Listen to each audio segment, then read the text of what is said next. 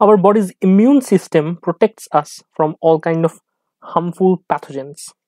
And that's why we can compare our immune system to the defense system of our country, which protects us at all cost. But sometimes things go wrong. And in order to prevent any kind of autoreactive or self-destructive events, our immune system has tolerance mechanism, which is a safeguard mechanism protecting our body from autoreactive cells and autoimmunity. But still, things can go wrong.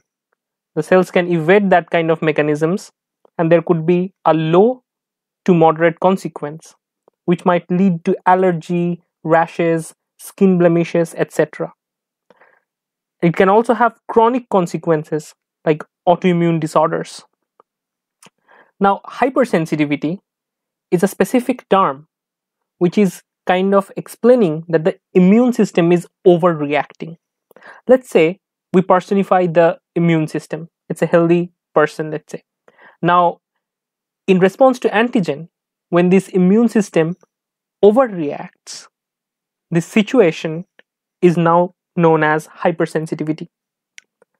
And it's quite dangerous to the body, right? Few things we should question before understanding hypersensitivity. Now, when the cells are autoreactive and when the cells are oversensitive towards the pathogens or antigens, then that could cause several danger signals to the body. Now, this threat that is posed to the body could have different timeline. Some threats or consequence could be immediate, some could be delayed. We should ask that what are the mediators of hypersensitivity at the level of cell or molecules. So let's just introduce all the types of hypersensitivity that body can face. There is type 1 hypersensitivity, which is also known as allergy, and it is mainly mediated by allergens, and IgE and the mast cells are the key culprit of this pathway. Now, mast cells bind to IgE because it has IgE receptor, and it can degranulate and produce many peptides like histamines, which would cause a lot of harmful consequences on the body. Then type 2 hypersensitivity is basically IgG mediated, and this is also dependent upon antibodies. So it's an antibody mediated type 2 hypersensitivity reaction. It leads to destruction of the cells by complement fixation or antibody dependent cytotoxicity. The type 3 hypersensitivity is due to immune complexes, where immune complexes deposit in several places and leads to hypersensitive response or inflammatory response. So type 1, type 2 and type 3 hypersensitivity, all of these involves to some extent antigen antibody interactions, and all of these has another thing common, which is their occurrence is immediate. So it's an immediate consequence of the overreactive or oversensitive immune system. There is another kind of hypersensitivity, which is type 4, also known as delayed hypersensitivity. Delayed hypersensitivity takes time to occur, and it involves specific subpopulation of T helper cells, also known as Th1 cells. And unlike any other hypersensitive response, it involves no antibody mediated responses, and it only involves T cells. And in this video, we will learn about all of these in a bird's eye view. But let's first try to understand that how people figure out about this hypersensitive reaction. What was the first evidence? So it turns out that there are two French scientists, Paul Portier and Charles Richet, who found that the people who are taking bath in Mediterranean Sea are often getting bitten by jellyfish. Now, the jellyfish sting is pretty painful, right? So they wanted to get a cure of jellyfish sting. So what they used to do is isolate jellyfish toxin, and that toxin is then injected to a dog. Now, these toxin would possibly produce antibodies. If it's a proteinaceous toxin, it would produce antibodies against uh, this particular toxin. So they expected when this dog is given a booster dose for the second time, then the dog would be totally immune because it has all the necessary antibodies to encounter that toxin, right? But something came as a surprise. Instead of getting immune to that situation, the dog showed diarrhea, vomiting, and eventually he died. Then Charles Richet called this oversensitive and overreactive situation as anaphylaxis. And this was the first evidence of hypersensitivity. And now we know this kind of situation is a delayed hypersensitivity. Let's talk about first about type 1 hypersensitivity reaction. So let's say this particular boy gives this girl a rose. But along with this rose, there were pollen grains from other flowers which this girl was allergic to. And the girl didn't knew that. So the girl sniffs that rose, and with that beautiful smell of the rose, allergens enter her nasal cavity. Now inside the nasal cavity, under the respiratory epithelia, these allergens get in, and then they are detected by antigen presenting cells, B cells, etc. Now the B cells which detect them, and eventually they would display their antigens onto T helper cells, activates these B cells, and what would happen is these B cells would differentiate into plasma cells, and the plasma cells would secrete IgE, and IgE is the key mediator of type 1 hypersensitivity or allergic reactions. These IgE antibodies can bind to the Fc receptors present on the mast cells and prime these mast cells. Now, these mast cells become sensitized, and whenever there is a second exposure, they degranulate. And the degranulation of the mast cells has consequences. It can lead to smooth muscle constriction, vasodilation, bronchoconstriction, and glandular secretion, and several consequences it could have. So this is all about type 1 hypersensitivity.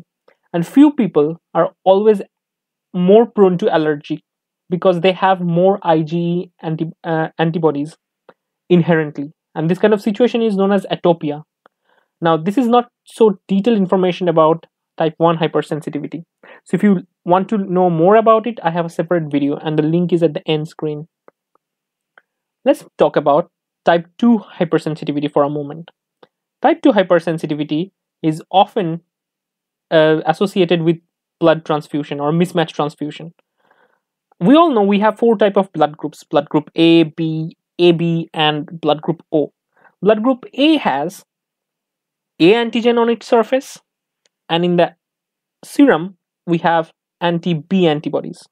Whereas in case of blood group B, we have anti-A antibody in the serum and antigen B in the surface. Blood group AB has both the antigens present on the surface but no serum in the body, and no antibodies in the serum. Now blood group O has anti-A and anti-B, both type of antibodies in their serum, but no antigens on the surface. Now let's imagine that a person with blood group A is donating blood to a person with blood group B, and total disaster would happen. So blood group A has A antigen and blood group B has B antigen, and both has the reciprocal antibodies for it.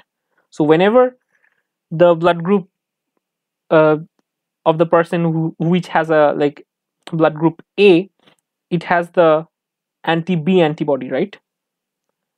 So now anti-B antibodies would bind to this B antigen, and this B antigen is displayed on the surface of the blood because it has a blood transfusion from a person who is B positive. Now 2 things could happen. One is complement mediated lysis of these RBCs. Second, since these antibodies, Fc region is detected by macrophages and many other cells which has their Fc receptor, they could undergo antibody dependent cellular cytotoxicity, and eventually it would lead to destruction of the RBC. Same situation of type 2 hypersensitivity occurs during erythroblastosis fetalis, which is a fetal hemolysis problem. In this situation, mother's body produces anti-Rh antibody. Now, these anti-Rh antibody can move into the move through the placenta, get into the embryo, and it can cause hemolysis and eventually death of this embryo. So these are bad consequences of type 2 hypersensitive reaction. Now, in order to understand type 3 hypersensitivity reaction, we take a simple example. Let's say a snake has bitten you in the leg. Now, the snake toxin or the snake venom is now inside your bloodstream. You need a treatment, right? And the treatment for this is an antiserum. Now, this antiserum is generally generated inside a horse or a rabbit which is bitten by the same snake earlier. So it is expected that their serum would have the necessary antibody against this snake venom, right? Now, when you inject it, this antibody goes inside the bloodstream, interacts with the snake venom or snake toxin, and kind of neutralize it. But one thing is different, because the antibody which we inject is produced in the different species, and it is foreign to our body, right? So our body would detect this as an antigen. Our body would detect it as a foreign substance. So our body would produce antibody against it, and which would eventually be detected by macrophages or neutrophils, which are having Fc receptors, and they would try to clear that up. But when there is too much production of these clumps or too much production of these antigen antibody complexes, it can also be deposited onto the blood capillary or blood vessel wall. Now, this would bring about several changes. Neutrophils could be attracted inside the blood vessels, and they could degranulate, which would lead to vasodilation and sometimes even damage of the artery or the capillary wall, which could be detrimental and lead to blood clotting in several regions. So this was like type 3 hypersensitivity reaction, which mostly involves complement fixation and like antigen and antibody complex. Let's talk about type 4 hypersensitivity, which is a delayed type hypersensitivity. Let's say a person is exposed to poison oak or poison ivy. This poison ivy has a compound called urushiol. This urushiol would go inside the skin, and it would be detected by the macrophages, resident macrophages there. And these resident macrophages would eventually activate T cells, and these T cells would ultimately differentiate into Th1 cells, which are inflammatory. Now, when there is a second exposure, the response is like amplified. There are several T cells which are activated faster, and then they would secrete all sort of inflammatory cytokines and chemokines, which would attract more immune cells toward the site of exposure, and that would lead to a elevated response, and that leads to the consequences of type 4 hypersensitive reaction. So this video was overall an overview of all the hypersensitivity reaction in a nutshell. But if you want detailed explanation of all of these, I have the link at the end of this video. So I hope you enjoyed this video. If you like this video, give it a quick thumbs up. Don't forget to like, share, and subscribe. Thank you.